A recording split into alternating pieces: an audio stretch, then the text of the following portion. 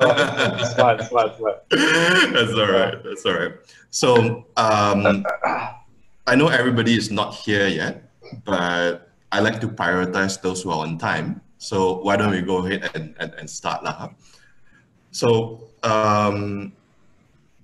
I think, when a lot of us are facing this whole COVID-19 situation, a lot of us are very fearful and a lot of us are starting to see things as very, very bleak.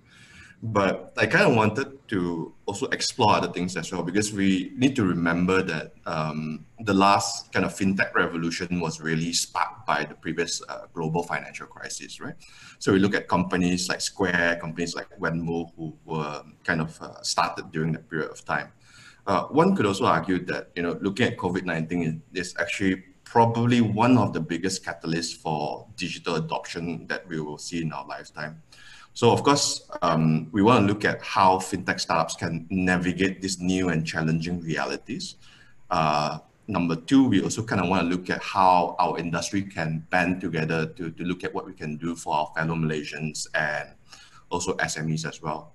And lastly, also on behalf of the MDEC team, we wanted to gather feedback for the government to send suggestions for the upcoming stimulus package. So just bear in mind that this session is intended to be casual. We're not going to wait until like the end of the sessions, like anyone questions. So treat it like one of those TikTok streams, right? If you guys got any questions, just feel free to shoot in. We will try our best to answer, but because there's quite a number of participants here, we won't necessarily be able to answer all the questions. So having said that, let's begin the session. Maybe we go one round by each panelist to talk about how generally the whole COVID-19 situation has actually impacted your business. Maybe we'll start with Waiken, since you're on top of the camera list. Oh, okay. Morning, everyone. Thanks, Vincent, and thanks, Dato, for hosting this whole initiative. From our end at StashAway, everything operationally has been digital from day one, so it wasn't hard to actually connect the BCP, and everyone had to work from home. All our critical systems in terms of receiving, withdrawing money has been automated and digital from day one, so it wasn't hard for us to transition. So aside from being operationally smooth and business as usual, I think the main thing we've focused on obviously is the communication with our customers, because this external health crisis has affected the markets so quickly and so badly. It even caused OPEC to fall out and cause a crash in the oil market. So obviously markets are roiling right now, volatility is very high. Customers are understandably very nervous because some of them are losing their capital and all that. So for us, it's all about communicating best practices. We haven't switched track from, hey, you guys used to do this, now do this, right? We have a different product, or we have a different thing. We've always practiced best practice from day one, so we are telling customers to reassess their relationship to risk, looking at their personal finance habits and all of that. So consistency of message is very key for us. Thank you, Ken.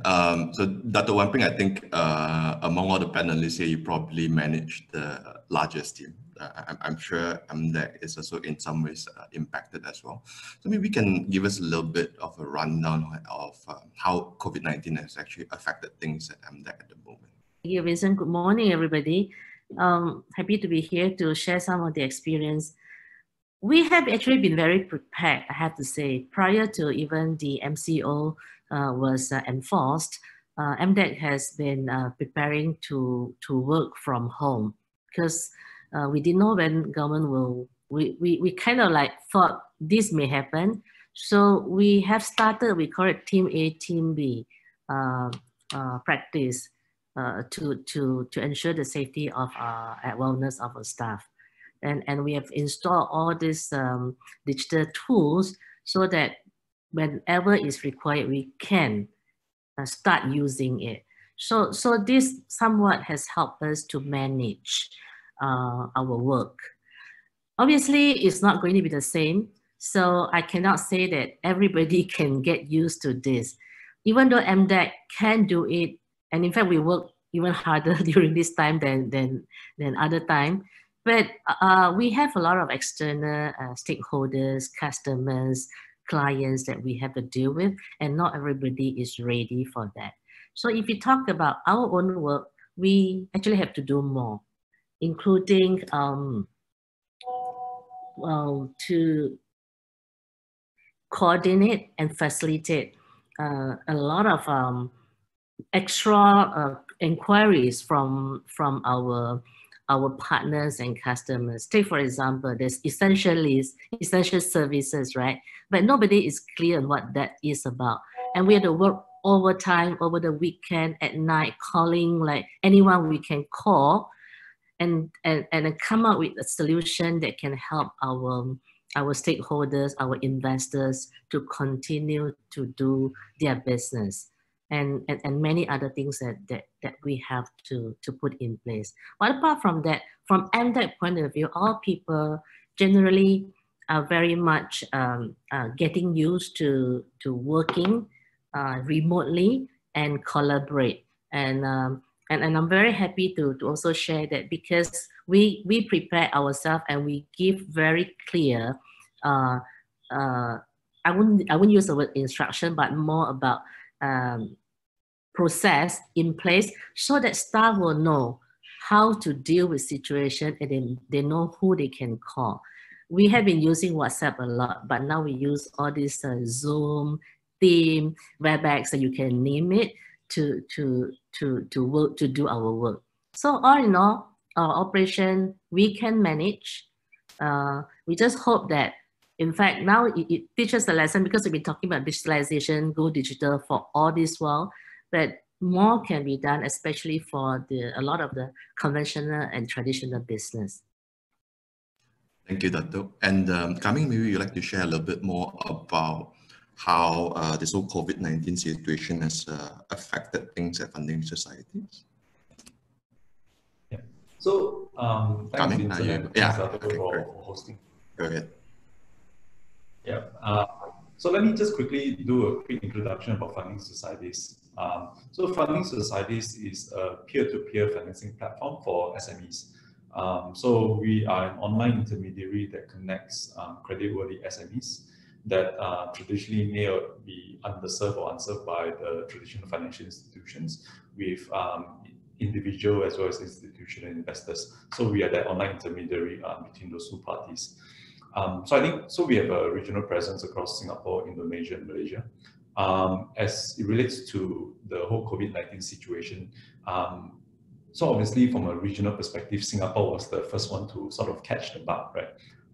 And since then, we have already started split operations more than a month ago, whereby, similar to what Dato Peng was saying, split teams A and B, splitting different critical functions and leadership roles across two teams, so that they don't sort of connect with one another physically, right? And we started that more than 1 month ago, and I think in Malaysia we started it 2-3 weeks ago. We were preparing for it, and then recently we have also instituted going beyond just split teams, but also everyone to work from home since the whole MCO order was issued.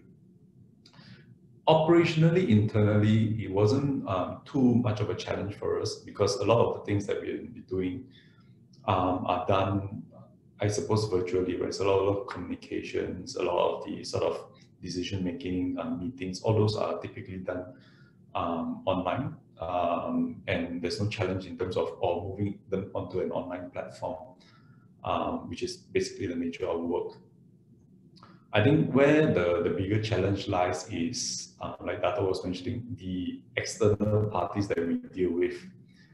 On the investor side, it is a lot more straightforward, because they have been sort of onboarded onto the platform.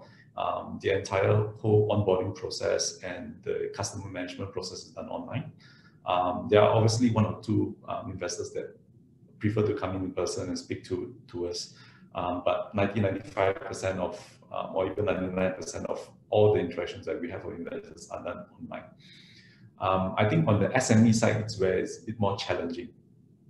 So the way that we look at it is, basically you have a large chunk of the Malaysian economy which is still very much in the traditional economy. So they still buy and sell and transact either with their suppliers or their customers in an offline manner, right? And they don't really adopt digital technologies in terms of payments or tracking their receipts and accounting and whatnot. So a lot of things that they do is basically requires sort of physical meetings and interactions. And that is similar when it comes to financing. So when you start talking to them about like what does the business do, who do they buy from, who do they sell to, how do their sort of day-to-day business operations work, it is something that they typically find more comfort in terms of speaking to someone or setting up a meeting rather than sort of talking it through the phone, right? So I think that is one of the sort of adaptation points that we have to work around. I think the other one is also in terms of when it comes to sort of doing things like site visits and part of our due diligence process, we also have to be a bit more creative in terms of how do we use things like video conferencing. When it comes to sort of signing financing agreements, how do we have the witnessing of the signing of the agreements and things like that. So the challenge typically comes more from a external party, whether they are familiar and ready to adopt these digital technologies. So that's one very big segment of the Malaysian economy. I think what is up and coming, and hopefully the silver lining of this MCO is that it sort of spurs the digitalization of the Malaysian economy. But one thing that we've been working on is basically serving sort of online or the digital economy since quite a long time ago across the region as well, whereby we provide financing or we work with sort of platforms, e-commerce marketplaces, and providing financing to this sort of this digital economy that we have. And naturally, for merchants or SMEs that operate digitally, there's less of a challenge when it comes to sort of onboarding them and doing the risk assessments and doing the disbursements and whatnot. So we do see two different, I guess, segments of users that is, I suppose, more readily adaptive and less readily adaptive. And that's where we find that sort of challenge at funding societies right now. Right, thank you, Meng. So maybe we can have Yuen to share a little bit about how this whole new COVID-19 and RMO situation has impacted business and operations within the Jirnexu. Sure. Thanks, everyone. I think operationally, we expected it to be coming, right? So we were preparing for lockdown. We were preparing for lockdown shutdown a couple of weeks before that. It's not ideal, right? I think only about 80% of our people can actually effectively work from home. But our assumption is that the actual MCO is temporary, right? So we'll make the best of the situation. Actually, working from home, from what we've seen, it's not really been a problem. There's people are still pretty productive in some ways. I think Dato mentioned that people are almost working harder because they kind of we're trying to get people into a rhythm of waking up early and working days and weekends and nights don't really seem to mean much anymore. So conference calls kind of leak over into the evening, they leak over into the weekend. So people are working.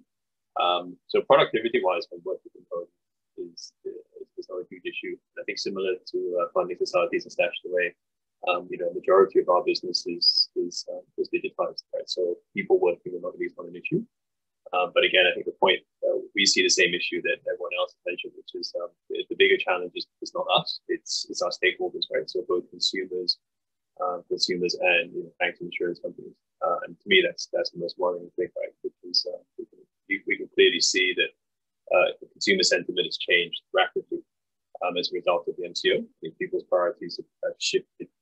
And we can see that in terms of what financial products they're looking for and what they're thinking about these financial products. And at the same time, you look at banks.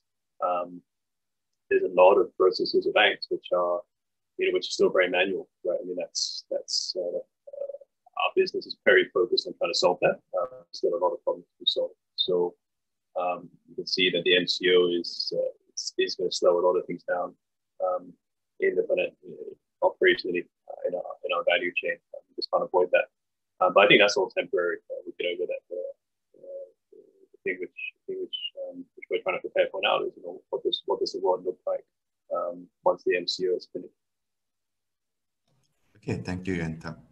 My sense is that to some extent, a lot of our panelists have already kind of expected or anticipated something like this to happen and have already prepared some steps to address some of these issues, which is good. So I hope that's the case for a lot of the other companies who are joining us in this webinar today as well. But if you have any specific questions, again, about how some of these panelists are managing their operations, feel free to also type it in the Q&A segment. I have a few questions, but it seems like we've got a number of questions that are coming in from the audience, so we will answer those first. So we have one question here from Ku Cha Chia. I'm so sorry if I butchered the pronunciation. So the question is, consumer spending will likely slow down in the coming months. How will this impact fintech? Will one or more types of fintech flourish more so than the others? Of course, this question is open to anyone to answer. So if any of the panelists would like to take this question, go ahead. I'll jump in here. So obviously, there's a certain amount of consumption that once it's lost, right? If in this time you don't go on a holiday, it's not like after this whole thing is over, you go on 2 holidays. You're not going to go buy twice the bottles at Zoom, right? Consumption is done already. So I think what the government is also doing is to also give people liquidity options if they're severely affected. So allowing them to dip into their EPF savings, reducing it from 11% to 7%, to take out account to up to 500 a month. I think these are all things to help with the liquidity. But from a consumption standpoint, I think people need to be very real with themselves. If they're really in need of that money, of course, by all means, access your retirement funds. But retirement funds is something that should be kept sacred and for your own retirement, right? And withdrawing it for short-term needs is the last thing you should do. If anything, after this whole thing is ended, keep your consumption to a steady level and try and save and ultimately use that money to get back on track if you own a business. And if you have had savings in the past few months, even look to invest. I think a lot of people say that the best time to invest is when blood is on the streets, even if it is your own blood, right? Very, very easy to say when markets are climbing and it's very smooth, right? But when you look at long-term graphs, you always look at the bottom of the chart and you say, oh, I wish I invested there, right? Whether you like it or not, we're seeing multi-year lows, right? So obviously we don't know if the market is at the bottom or whether we're out of this crisis yet, but how you deploy that cash that you've saved throughout this whole period is also something that you should look at after this crisis. If I can jump in as well on this. So it's a question on consumption and as well as fintech. So obviously during this time, people will still be spending on essential goods, perhaps on entertainment and things. Sorry, the line is not very clear. But also just to frame the question again, the question is to look at which fintech will flourish, which fintech will be most impacted. Well, I think it's good that we're talking broadly, but also let's narrow down to specifically how it will impact certain types of fintech and which certain fintechs will have an advantageous position in this current market situation. Please go ahead, Dato. That's why what I'm looking at is that people are still buying things. So we can use this opportunity to promote e-wallet because we want them to reduce the use of cash. So obviously the wallet players has to be creative in promoting and encouraging more people using that. That's one way. Secondly is, let's say if we are promoting e-commerce, especially during this time period. So those the fintech companies that can support this kind of pattern.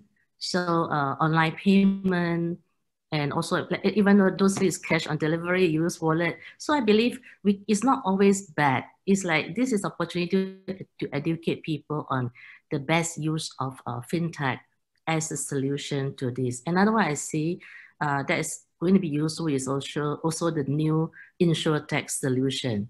Because now when you talk about delivery, compliance is key because you want to make sure that the safety, the hygiene factor is in. So, and we also want to make sure that the delivery people are protected. So I think fintech company can look at rolling out solutions that can support this new way of doing business and not always thinking of this is my solution and my solution cannot be used. It's a time for us to look at how can I tweak my solutions to support this new lifestyle. That's what I think fintech society can think about. Thank you, Dato. Meng, Yuen, do you guys have anything to add to the question? I suppose the way we are looking at it from our business is, I think our core business has been very much, we look at ourselves as a kind of a vitamin, right? So if you look, a lot of people think of businesses as, are you a vitamin or a painkiller? And, up until now, when it comes to how we work with banks and insurance companies, we help them grow, right? We help them acquire customers through digital channels. So that, I would say that's very much a vitamin, right? How do we help you grow your business? But my assumption is going forward, and this is not just for banks, but pretty much for every business out there, growing is not necessarily going to be the priority, right? It's going to be very much around, how do I drive efficiency in my business? So that's something which we've been working on since we've seen COVID really bite. Is how can we help our clients and how can we help our consumers save money? Right? Not so much about making money anymore. How do we help them drive automation? How do we help them drive efficiencies? And I think in some ways, if you look at the current situation, one might argue that aggregation sites like Ringgit Plus might see a bit more traffic once the MCO is lifted, because a lot of people would actually try to be more conscious in terms of looking for good loan comparisons and whatnot, right? I hope so. I can't. It's so hard to predict more than like a week or two out right now. Right? Yeah. But I hope that's true.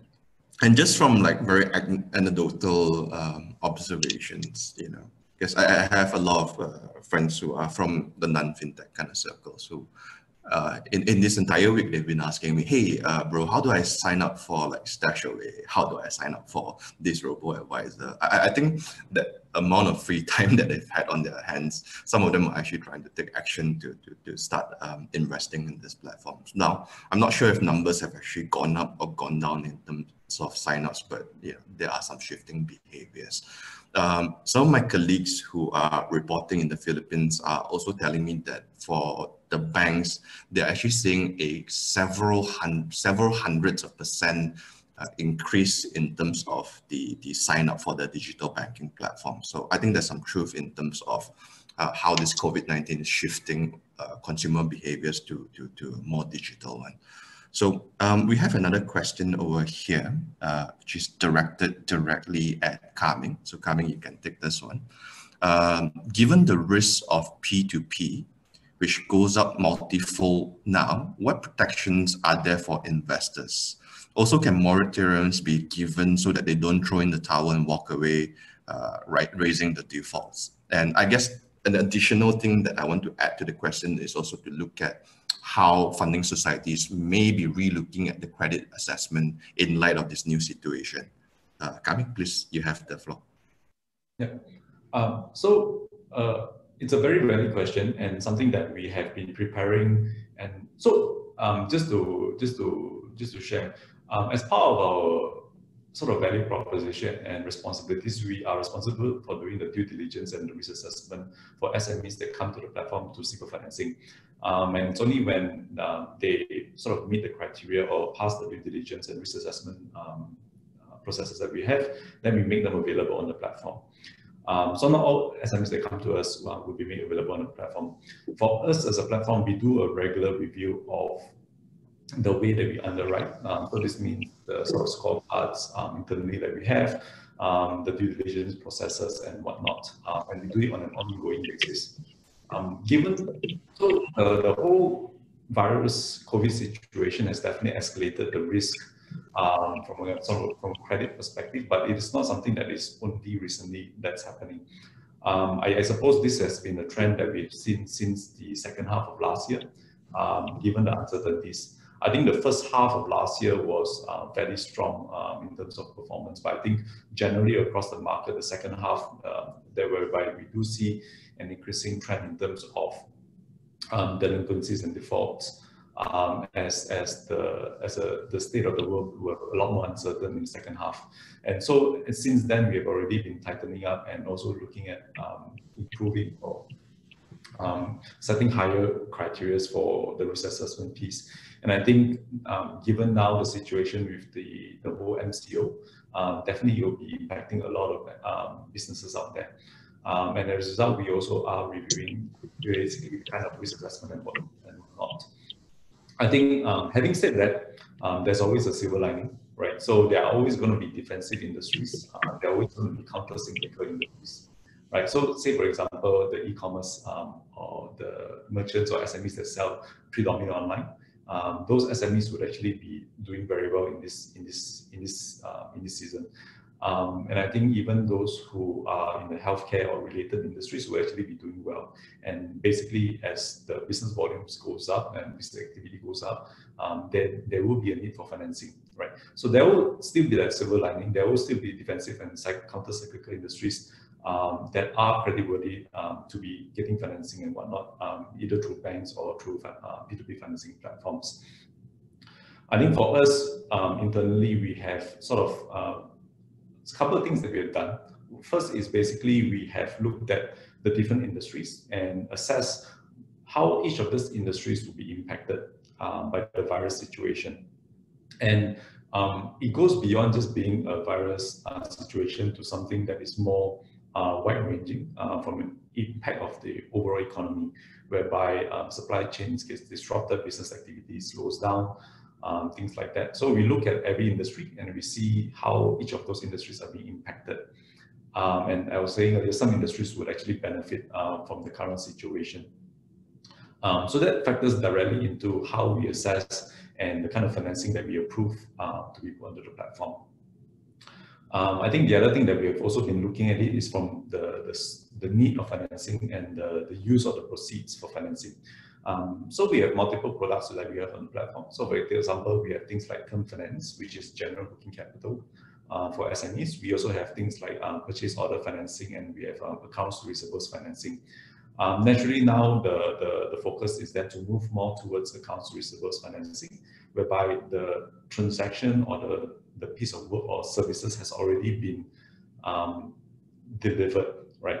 And it is just a matter of bridging the payments from when the invoice debtors were supposed to make the payments on time within the credit period. So that is something that we see as being more resilient towards the whole riskiness of the situation compared to, say, a general working capital for term financing, as well as for sort of accounts payables or purchase order financing that has more of a performance risk component to it, right? So that's one other thing that we've done. The third thing that we've done is basically having a look at some of our existing SMEs or issuers and see whether or not the financing need and the repayment capability justify the level of quantum that we have approved so far.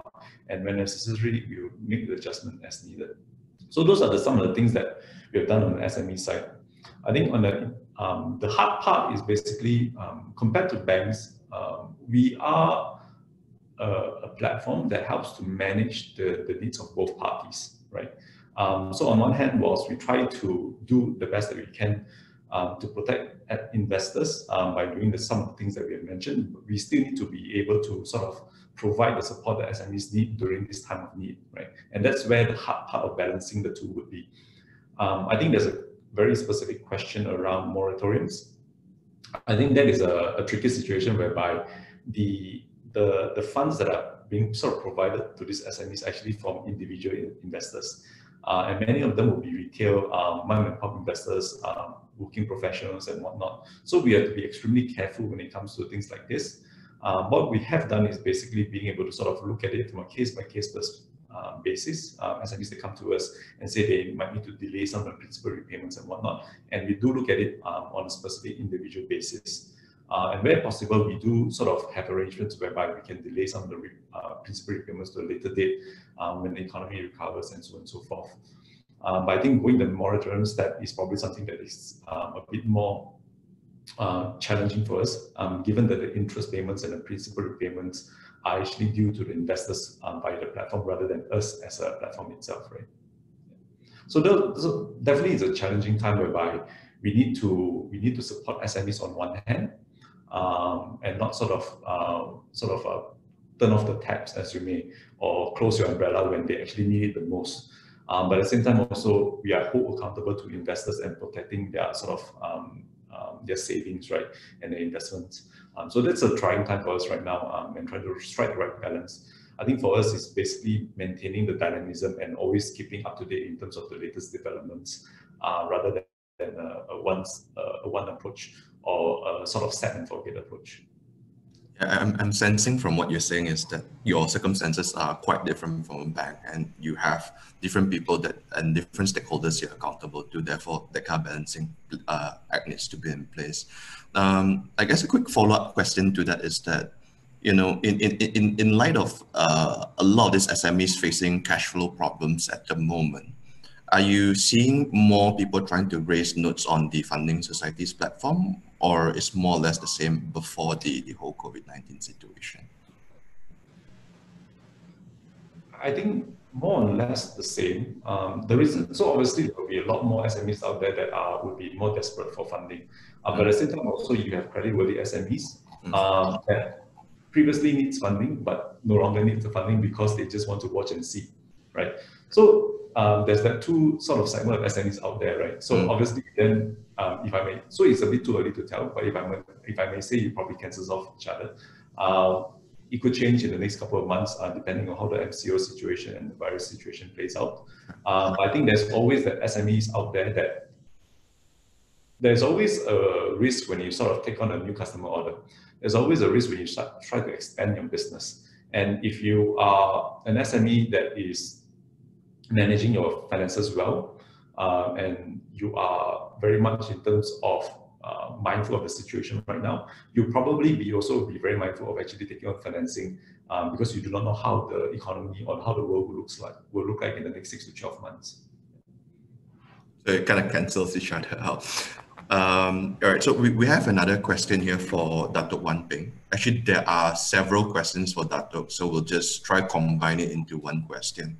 So the gist of the questions that are directed to Dato Peng is actually to look at what MDEC is doing in this current situation, especially since COVID-19 is hastening the move of traditional business into digital space, and also to look at whether MDEC can look at reactivating something like the CIP 150 for startups in the next 6 months. So Dato, you have the floor. Oh, thank you for the questions. The digital economy part, I think it's important for us to realize that at this moment, they are digital ready and digitally laggard companies. So the concern that we have today is those people who have not prepared and have no access. So that's why because I've been talking to many government stakeholders from the MOF to Bank Negara to EPU to our own ministry on what we can do to support these people. So important thing for us now is look at income, because people are impacted, people are being laid off, so jobs. Thirdly is the business continuity, because a lot of people are not able to go on as business as usual, and some of them, their income are cut off, and many of these micro SMEs, their issue is that they may have just a few days of savings. If they do not do it, not just that their employee will be without job, they themselves also will be in trouble. And the supply chain is another issue. So we have been talking about this under the new going to be announced stimulus package. We are going to put in some of the suggestion to help out. So it's not so much of your business, the digital economy activities as usual. This is more like intensifying the effort to reach out to the community that in the past we said we can wait until they are ready. Now there's no choice. So it's like, how can we quickly onboard everybody to the digital world so that they can continue their business? So this is very much on the business side. We also need to look at the individuals who will be laid off. We know that, I don't know whether the report is true. As of like 2 days ago, they talked about 30,000 of Malaysian may potentially be laid off, there more to come. So this is a big social issue.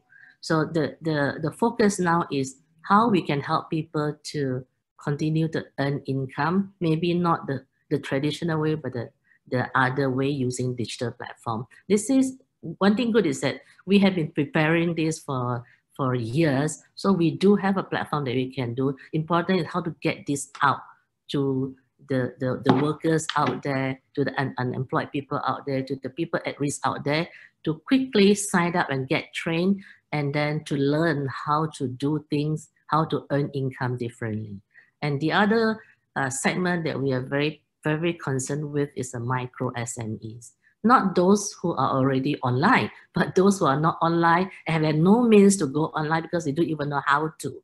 So how we can mobilize the community, the society. This is something that maybe people in this chat group can help as well. Because if you know of such a group of people that we can go out and help, many of them in services sector, so gets the word out there to encourage them to reach out so that we can help them. If they have something to sell, that's good. If they say they have issue with supply chain, we can easily link them up with the potential, either we always say the end-to-end, connecting the dots. So if let's say I am a hawker that used to sell things, now I can't sell, right? So because I can't even have supply, so how can we link the supply to with them through the digital means? And how do I reach out to the customer? I do not know how to operate a e-commerce site. So Get Aggregator can help them with that. And this also gives opportunity to delivery, because today Grab drivers will have no business because who is going to go out? Nobody's going out, right? How can you turn them into delivery? Again, this is something, but once you do that, then that's why I say that the insurance will come in. How can InsurTech quickly? We know that like people like Policy Street may be doing something to offer this kind of insurance to these people. And the other people who can give services like helping them to comply to the MOH requirement or MOHR requirement, and also those people who are used to training people or helping them to digitize some of the product, all these things can then come in. So you can see a new type of jobs have to come in. So here when we talk about driving digital economy, we are looking at very basic, fundamental, reaching out and give people the help. The question on the CIP 150 actually is actually more, CIP is actually from Cradle, not from MDEC. But anyway, we are also looking at startups concerned about, especially the funding issue.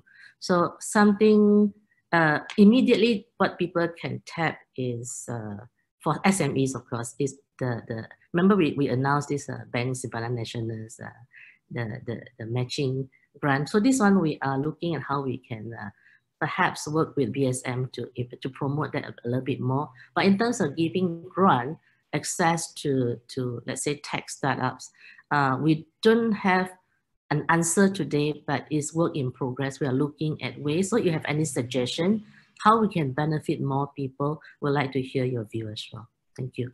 So to just add to that, I think the MDEC team will actually be compiling a list of feedback later. So later they will share a link. So if you guys have any feedback about what you think can be done, you can actually submit it, and then the MDEC team will review as well. Dato, just a quick one, because you mentioned about the whole BSM program. I'm not sure if everyone participating is aware of it. So maybe if you can just elaborate very quickly about what that is about to make sure everybody's on the same page. Sorry, Dato, you're still muted. Agree. So all right, so this is something that we launched on 17th of April, sorry, 17th of February, together with MOF.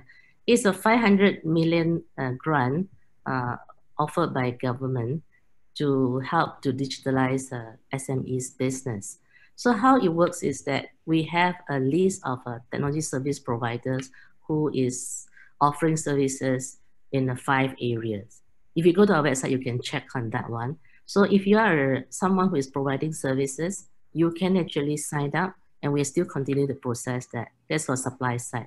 From the demand side, they can apply to either BSN or SME bank for them to tap into this fund. So this is supposed to be very straightforward and simple mechanism. So if you have a need to subscribe to some services, technology services, is up to 5,000 per company for lifetime. So this is obviously for this to help the SME to go digital. So if especially now, if let's say you have a need, so I would encourage you go in and apply for that. Thank you, Dato. Is to give to up to 100,000 SME. Excellent. Thanks for elaborating on that. I think one of the panelists wanted to add something earlier. Please go ahead. Oh yeah. So I just wanted to echo one of the points that Dato was mentioning. So in a scenario like this, it is not the corporates or the commercial and mid-market companies that will be affected as much because they have financial reserve and buffer. It is really the micro and the small SMEs, the mom and pop, that will be the most severely impacted. Because if you look at, when we do credit assessment, one of the things that we look at is basically their cash flow. And you'll see that they have very little cash flow in terms of reserves, and they really live month to month. So in terms of cash buffer, they probably have a maximum of a couple of months. So if the whole MCO situation lasts more than a couple of months, or the virus situation lasts more than a couple of months or quarters, in terms of even their business will be definitely impacted unless they are able to sort of change the way that they deliver or they do business. I think just wanted to echo that point. It's very real when you try to when you're on the ground and you're actually doing the assessment of these SMEs. Thank you. And then that segues really nicely into my next question.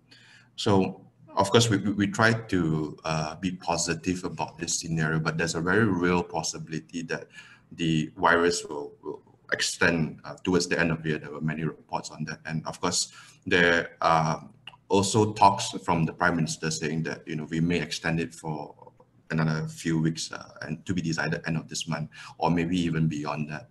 So I think, we need to think about how to contend with these new realities of limited cash flow and even a lot of difficulty in raising funding. So I guess my question to the panelists, maybe we will start with YT.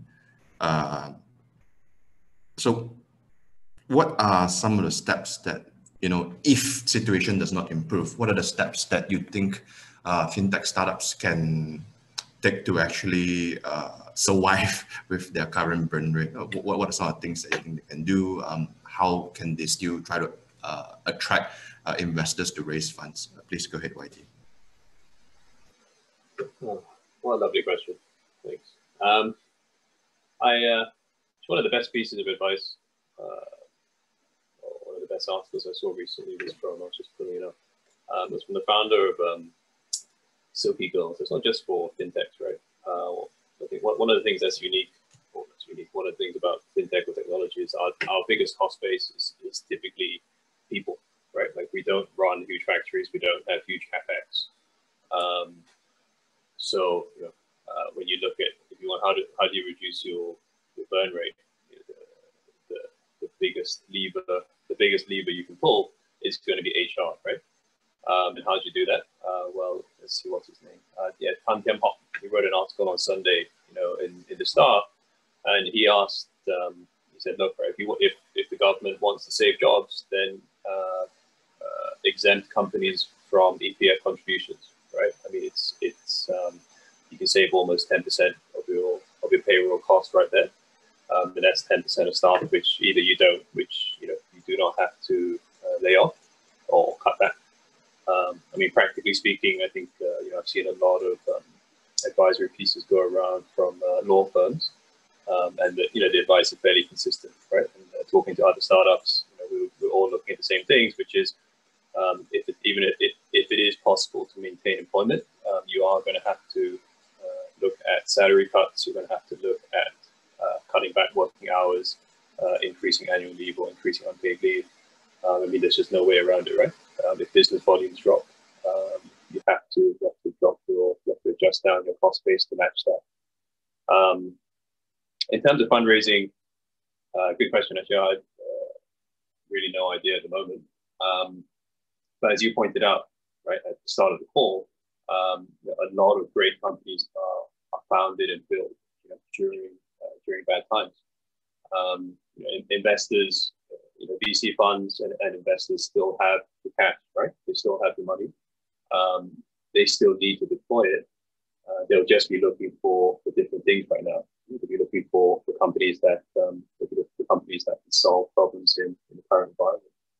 But the investors are, they're still there. Terms will almost certainly tighten, right? But I think that talking to other startups, that already started to happen over the last kind of 6 to 12 months, ever since the whole WeWork issue and the poor performance of IPOs last year. Fundraising terms already started to tighten. So I would expect valuations in terms to tighten further. Thank you for that. So I think two things that you rightly pointed out. I think number one, founders need to really think about their burn rate and really consider the possibilities that in the next few months, you have to have a very honest and difficult conversation with your employees about possible pay cuts, possible cut of hours, and even some possible layoffs as well. So I think it's important that we have a very honest and frank conversation to manage these expectations and kind of band the team together to be able to push and try to bring in revenue to avoid that from happening in the first place. And you also rightly pointed out that there are still investments happening. I think the key question is whether the startups in question can actually pivot into something that really solves problems in this day and age. Zoom, for example, which we are all on right now, I think recently raised quite a substantial sum. So that's just something to think about. So again, this question is open to the floor. If anyone would like to take this question, please go ahead. Yeah, I'll jump in here and add on to what YT has said. I think it's very hard to write the course, and it's a lot easier to start well from day one. And what I mean by that is that you set up your business in a way where the business model can withstand stresses and can move through the cycle, right? So from day one, we've been operating under very thin margins because our management fees are super low. They're only 0.8% at the high end. Basically, which means all the ops and all the expansion plans need to be under that 0.8%. So from day one, we've been taking steps to make sure our unit economics are solid in the sense that everything is very lean. We don't hire more people than we need. And when we do make big purchases, like when it comes to advertising or when it comes to even rent or like paying someone, we ask ourselves those questions, like, is this sustainable? So if you're caught out in a situation where you've had a lot of funding and obviously you spend it like there's no tomorrow to land grab, then you're definitely not in a good position now. But if you start well from day one, what you can do in this situation now is actually look to gain market share, because then your other competitors who haven't been so wise with their funds will probably go through very tough times and cut back on their marketing, cut back on their hiring, cut back on their R&D. So after we emerge from all this, the winners are the ones who survive, right? When the asteroid came, the ones that survived were the dinosaurs, right? They were the mice that became mammals, that became monkeys and humans. So it's about being prudent from day one now. And for those of you who are thinking that now is a good time to stop talking about your business, marketing, to stop going out there and giving a consistent message, then you'll find yourself in a really tough position 6 months from now. people will be very, very short-termist. They see what's in front of their nose, right? And they say like, oh, in this situation, the best thing to invest in is digital healthcare, mask manufacturer, glove manufacturer. Like, honestly, you're not the first genius who's thought about all this. In a recent article, as it relates to investing, we actually the article talked about the fact that if you switch to safe havens now, after everything has gone down, basically you've already missed the bandwagon. You think gold price over the last year hasn't gone up 20%. You think US dollar hasn't rallied. You think bond prices the yields haven't gone up because of all this QE and oversupply of bonds in the market. If you don't set your risk right from day one, you will have to pay tuition fees, and then you will learn, hopefully, and then you'll find that you are caught out of position, and then investors will go through what's called being whipsawed. You know, if you in bad times and you switch out the risky stuff, you buy safe stuff, which is already expensive, and then the risky stuff rallies the next day because they're bouncing out from multi-year lows. Then you switch back, and then it goes down again because it's volatile. Basically, you get caught up. So it's about try to find that sweet spot for you in terms of taking that risk, and that applies to your business as well. I think there's some really good points, and I particularly like the anecdote about the dinosaurs being hit by asteroids. So that's an amusing one. Anyone else would like to add to this one? Go ahead, Dato. Yeah, go ahead. So, okay, there are two things I like to share here. To share. Vincent, you start by saying that this is a good time for digitalization. I think this is very true. Well, in the future, digital is going to be key for a long time to go. So I'm just saying that if the company can afford it, this is a time to start thinking about investing in the people to train them, because business slow down. So if the company can afford, you should invest in training the people in the right skill set, especially the digital side of it, because this is going to take them a long way. We hope that, you know, in the next few months, things are coming back to a more manageable skill, and this skill set can be put into good use. Secondly, we talk about business transformation forever, but nobody actually seriously thinking about it. So just to echo what Wai-Ken was just saying as well, we have to seriously think about our business and how we can transform it to the future business, and not just sitting down and wait for something to happen and hopefully things will get back to normal and I go back to the business as usual. Even without this COVID-19, things will not be business as usual for most people. And now that we are hard hit, I hope that this is a wake-up call as well for all of us to start seriously look at our business and see how we can survive in the future and thrive in the future. So company has to invest in this, and because it's their business, nobody can come in and tell them what to do, but it's them. This is a time that all heads put together and look at how do I transform my business, and also make full use of the digital tools that they can use, analytics, RPO, whatsoever, to move forward and not just sit down and just worry and do nothing. Thank you. Thank you for that, Dato. Anyone else would like to add to that conversation before we move on to the next question? Carmen, is there something you wanted to add, or?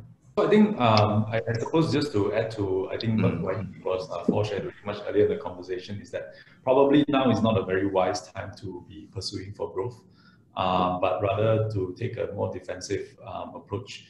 Because the thing is that for startups, it is something that whereby you do not have a lot of, I suppose, capital reserves as most MNCs and would not have. So you want to make sure that you do not chance it on the current scenario versus taking a more defensive approach for the next couple of quarters until things play out. Because there's a lot of, because the situation is that whereby if you do, so there's one situation whereby the startups can escape, which is when you run out of cash. And that's where it is an absorbing state. It's impossible to get out from that state, right? So I think from a company strategy perspective, it may make more sense to be a bit more defensive until things play out. So you want to take bets, like what Dato, Peng and yourself were alluding to. You want to take bets, but you do not want to take such a big bet that if you went south, then you find yourself in trouble. So I think that might be wise for the next couple of quarters until things play out. I think the other thing to the point to add, basically, perhaps it'd be good for if you're a fintech startup and you have already raised some round of financing or funding. I think it's good to sort of take this opportunity to communicate more frequently with your shareholders and your board of directors, to keep them in the loop in terms of what's happening, how you're thinking about it, what's your plan, what's your response, so that they know and you are sort of top of mind for your shareholders and your board of directors. So I think that's more of a sort of managing your stakeholders' perspective, especially during these uncertain times. Yeah. Thank you, Meng. So we are almost out of time, so we'll take one or two more questions. We have one specific question here for Yuen, and probably I also want to add on a little bit to the question as well. So the question goes, what impact has COVID-19 had on your portfolio performance? And to also add on to that, and I think this is important for a lot of fintech startups, is that how do you communicate with your user base and kind of create trust, right? Because I think a lot of your users will have a few concerns. Number one is like there's a bloodbath in the market. There's going to be some panic selling.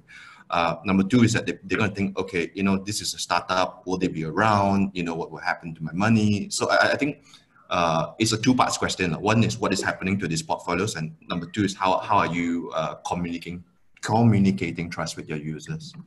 Yeah, so thanks for that. And for those of you who are not familiar, we are a digital investment management platform, and we offer 12 different portfolios of different risk levels.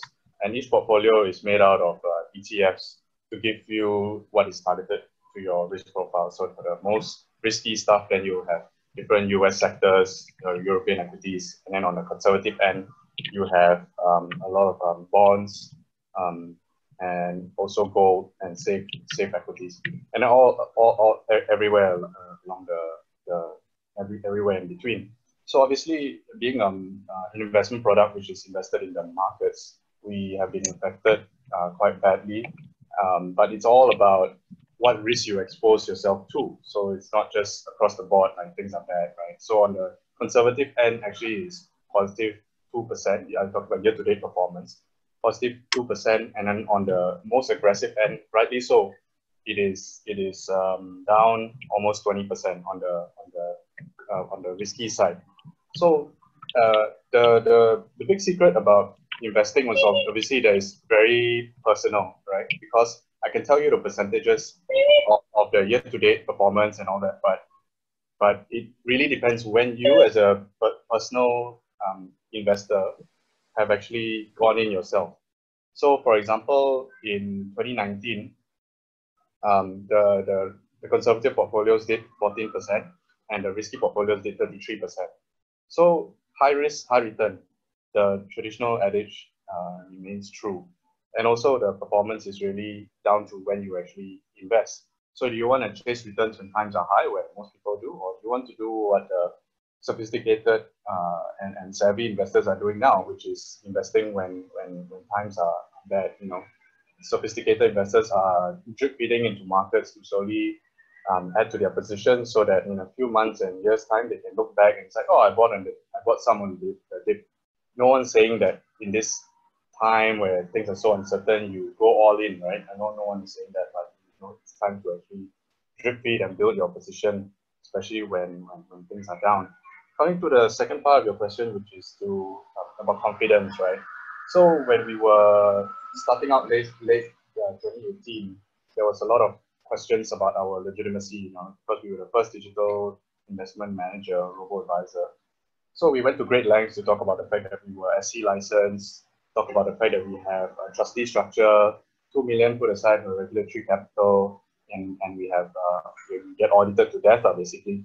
So I think we've beat that dead horse until people people don't actually ask the question whether we'll be around or not, but it's more about their own portfolios, what is happening, and can you provide some context. So these are the right questions to ask.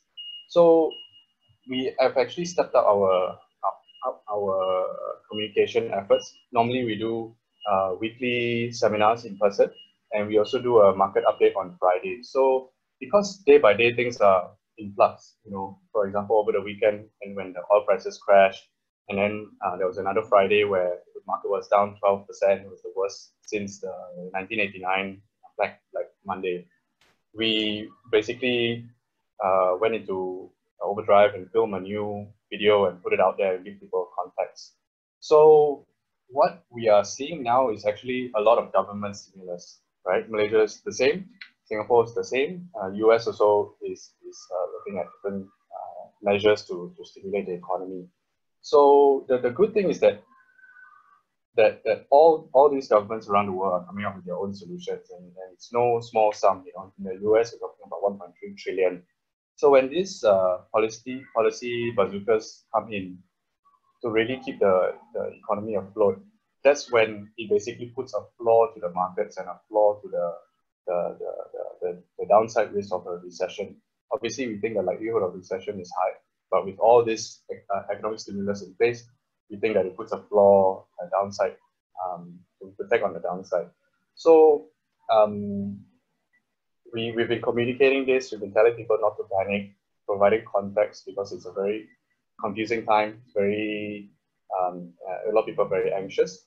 So we've been talking about what's been happening in the market, and also reminding people about best practices, things like having a 6 to 12 months cash buffer for moments like today, not using leverage to invest, and then also choosing the right risk portfolio as opposed to trying to play tikam or like whack-a-mole, right? Like during good times, high risk, during bad times, low risk. Then basically you get whipsawed around and you're like schizophrenic, right? Like the market. So if you want to be schizophrenic and be a trader, StashAway is not the platform for you. For us, it's just about long-term investing. So just to wrap up, I know there was a lot when it comes to performance.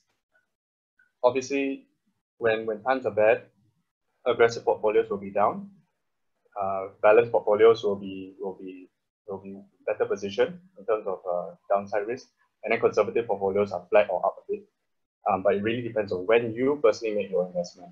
And then when it comes to communication, I think talking about the fact that you're licensed and you have a very high bar when it comes to compliance and your operations helps in the early days. And then now, since it's very confusing, we've been communicating a lot in terms of both what's happening in the markets and best practices. Thank you for that. And I think one very important point is that for a lot of your investors, their loss is only realized if they actually do sell now. So that's also one thing to communicate as well, right? So okay, before we head into our last question, just two reminders to the audience that's joining today. Number one, the MDEC team has shared a feedback form. So this is our first time doing it, and we may do it more as we go along. So please share your feedback with us. Let us know how we can conduct this session a little bit better, so that it will be more beneficial as we go along to do these things. And number two, the MDEC team will also be sharing a link after this, I believe, to gather feedback that is used to be submitted to various units in the government to look at the stimulus package. So again, please remember to fill out that form, which the MDEC team will share with you guys. So a nice way to kind of wrap up today's session is to think about how we as an industry can do more to actually help Malaysians and SMEs. So maybe I can get the panelists to each kind of share about what they think they can do to help with this situation, and what they think others within the industry can do. Because I see that there's a lot of people from various verticals in the audience right now. So feel free to share, feel free to shoot some ideas. Even the audience, if you guys have any ideas, feel free to shoot it in the chat so that we can everyone else can look at it as well. So maybe we'll start with YT and then Meng and then Dato and then YK. So the question is, what can Fintech do to help? what can sorry, I didn't realize I was still muted. What can fintechs like yours do, and what can the other verticals do as well to help with the situation? Good question. I think among the panelists, the one I would look to right now is funding societies, right? I think access to capital for businesses and also for individuals who need it, right? Access to cash is going to be one of the most important things when we come out of MCO. Obviously, it's going to be super tough, right? Whether you're a bank or fintech P2P to do credit evaluation. I think Meng has shared how they're adjusting to the new world. But to me, that's probably one of the most valuable things anyone can do when it comes to financial services, right? Which is make sure that that companies that need capital and that can actually put that capital to use can still get it, right? Because otherwise, if banks or lenders over tighten too much in response to the environment, then it's a lose-lose. So that's it for me. Right, cool. Thanks, YT. Meng, do you want to go? Yeah. So I think this is a situation whereby sorry, guys, we're calling me for the next meeting already. So try to multitask it. But I think this is a situation whereby you're sort of caught in a situation of a catch-22, right?